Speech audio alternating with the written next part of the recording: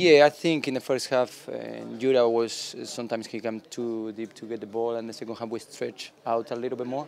And the first goal was like that, he was up there, and Sonny put a excellent ball in behind.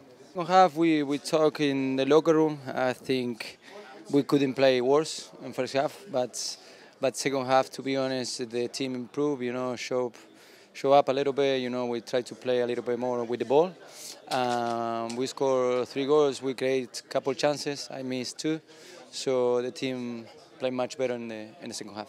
Yeah, it means a lot, especially because now we're gonna have a little break, and it's gonna be important to us to go to that break, with a win in our pocket. So we're very happy about that.